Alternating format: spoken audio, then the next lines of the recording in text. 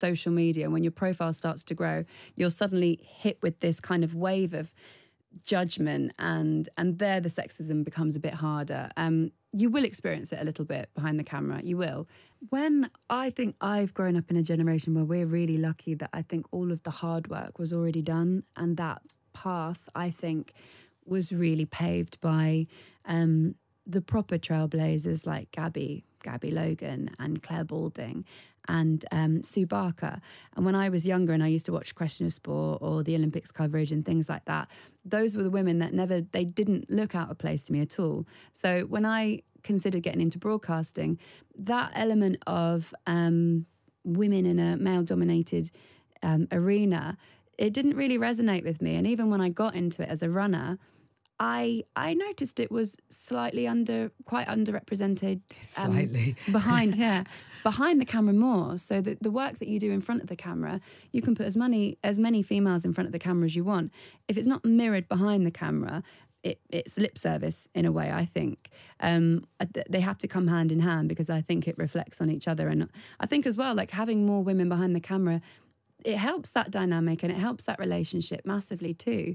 I think it makes for a really healthy environment to work in. So when I was growing up, those women that I named were so comfortable in their position, I had no idea what might be happening behind the camera or how difficult it might have been for them. I've since read parts of Gabby's book where she talks about sexism that she's experienced, and it's horrible, you know, and I think, wow, how difficult was that? Whereas where I've come from, I probably had a tenth of that experience. Where I experienced it more was social media. When your profile starts to grow, you're suddenly hit with this kind of wave of judgment, and there the sexism becomes a bit harder. You will experience it a little bit behind the camera, you will.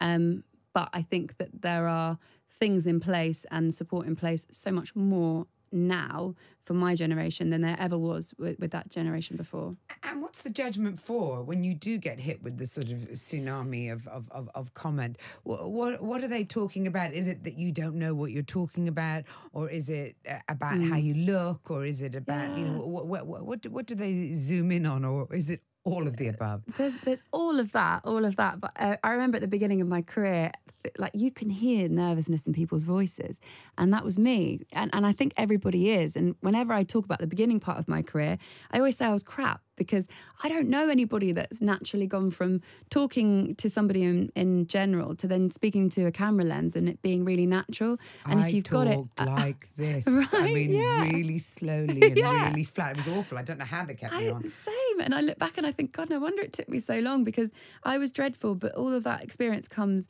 with the miles that you get under your belt, and then the confidence comes from that. So I remember being it almost like where a shark can smell blood.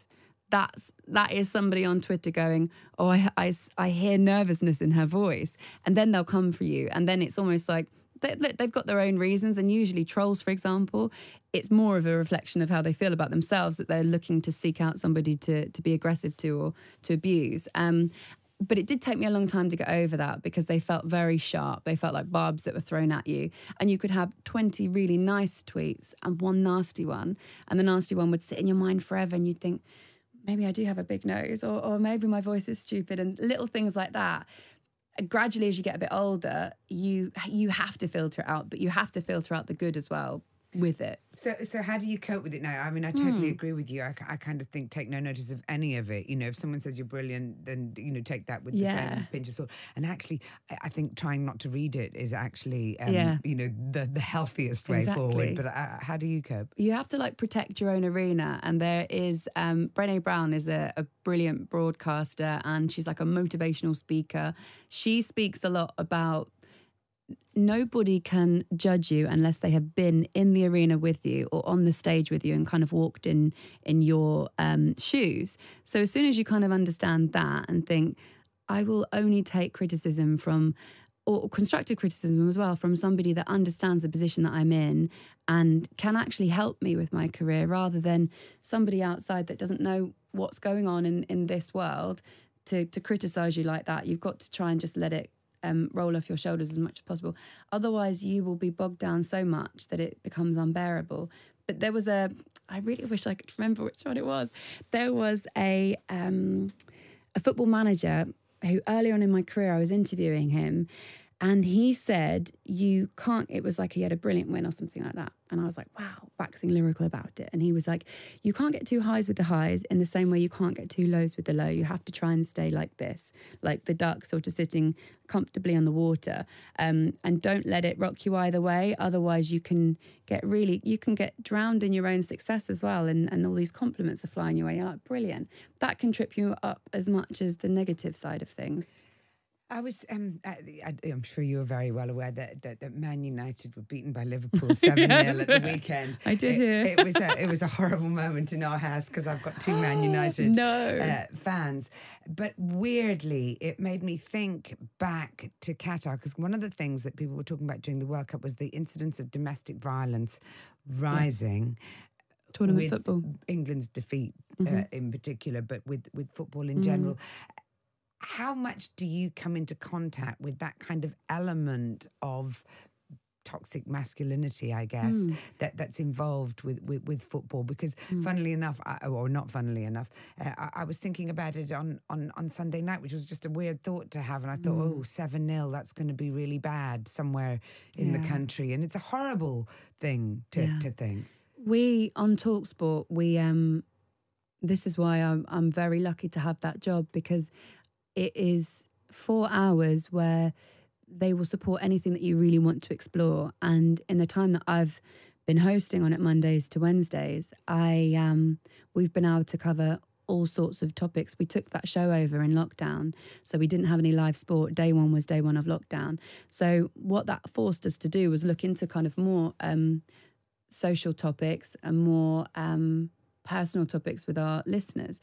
And we've experienced stories in the world of sport which are about domestic violence. And one thing that we wanted to do was we don't like to shy away from it and actually have that conversation more readily and more openly, because those statistics are shocking, and we've looked at them a lot. Domestic violence rises with tournament football, especially in the summer. For some reason, it rises. And you're right, when there are defeats, and there will always be a loss of defeat or draw, whatever, every weekend, you will see the figures and they tied together. So we try and have those open conversations. We try and say it's not just women that experience domestic violence, it's men as well. And if you are listening and you need help, here are the places that you can get help.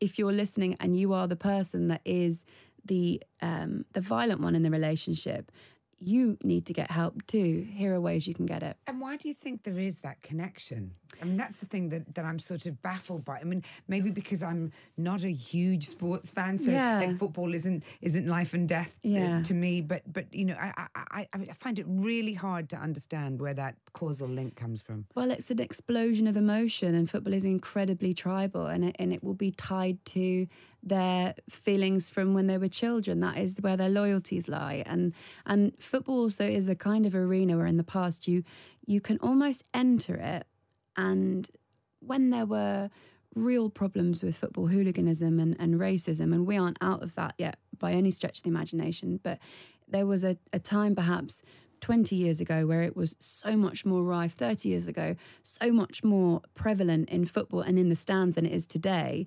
And it almost was like you could walk into that arena and the laws of a normal public person don't count, because this is football and we are a tribe. And I think perhaps it's a hangover from that, but also sport in general, it just is that overbuilding of emotion. And if you have a tendency and you have a problem with domestic violence in your family already, that is where it's going to feel incredibly heightened. And more often than not, alcohol is involved in this too.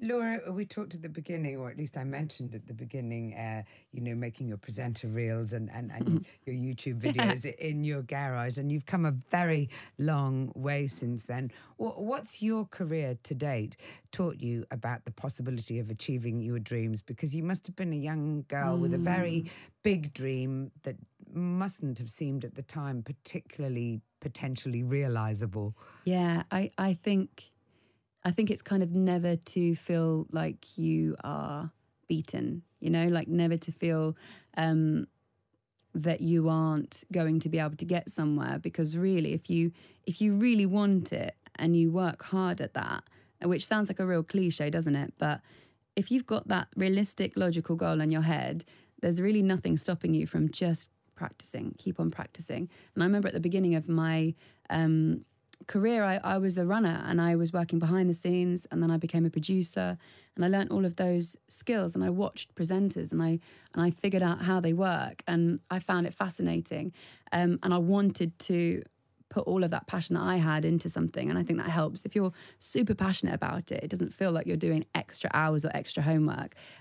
So that kind of repetition, I think, is so key if you want to be a presenter, because you're not going to do it overnight. So you have to have as many experiences and make as many mistakes as you can. And it's horrible, isn't it? Like making a mistake as a presenter, you're making it... they hang around forever. You're making it with, like, everyone's got the ability to record now. Social media will go on fire and you'll be trending for days, and that is incredibly frustrating and you feel really vulnerable. But I think the one thing that I probably have learned coming through this whole career is you just kind of, you shouldn't really ever feel like you are beaten, because you can kind of control that. If you really want to, you can control it.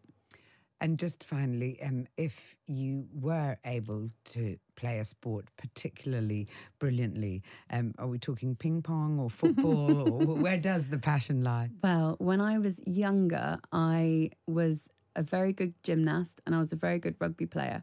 And then when I got to, I think it was 14, you weren't allowed to play with the boys anymore.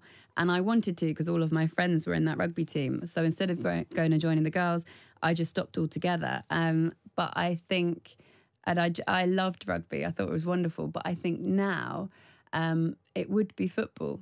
Yeah, it would be, because I was so average at football when I was younger, and we didn't have the facilities. We didn't have football teams for girls at school or anything like that. So that would have been a bit harder. But I think being as engrossed in it as I am, I watch it now, and I also watch the standard of the women's game growing too. And I think, wouldn't it be great? Wouldn't it be great to just go and have a kickabout and not embarrass yourself? You know what I mean? Yeah. Just go and play in a charity match or something. It'd be wonderful. Absolutely. What would be your sign? You know, what's it called when you scored a goal? You know, they all have this. Oh, my celebration. What would be a celebration? Because my son seems to spend more time. I mean, he's a good football player, but he seems to spend more time working at his celebration than his actual tactics. I know, right? And technique. The Marcus Rashford one is very like. He loves that. Put the finger to the side of your temple, or like the old school, like Alan Shearer, like holding your finger up would be quite fun, wouldn't it? It would be something understated. It wouldn't be like a Sue or anything like that. Cristiano Ronaldo, he's not my favourite anyway. It would be, there we go, we'll go with the Marcus Rashford one.